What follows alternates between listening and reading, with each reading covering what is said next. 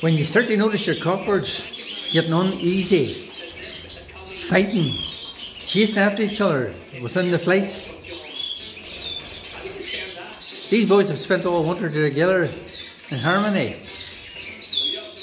but now they're fighting, they're chasing, they're uneasy with each other. You come out in the morning,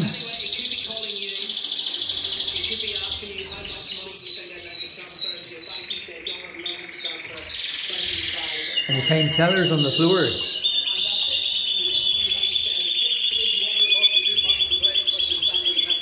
And cockbirds in full song. They're telling you spring is in the air.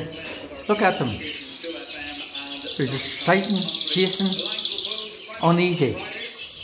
They're telling you it's springtime, it's getting ready for breeding time. These birds will soon have to be split up and put into single cages.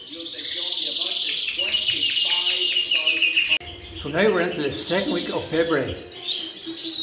Now will be the time to get the cockbirds out of those flights and into the single cages and get them all ready for the incoming breeding season.